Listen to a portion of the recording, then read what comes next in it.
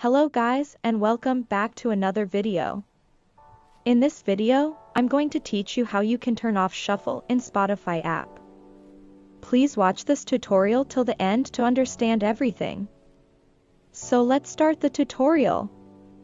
So first of all, open your Spotify app. Now tap on the Your Library button. Now select any playlist and play music.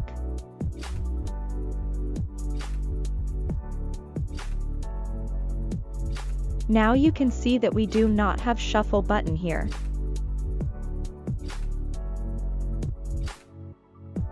Now go back to playlist and then tap on the shuffle button to turn it off. As you can see, I am using Spotify free plan and cannot turn it off. But if you are using the premium plan, then you can turn it off for yourself. Spotify premium plan cannot be cracked.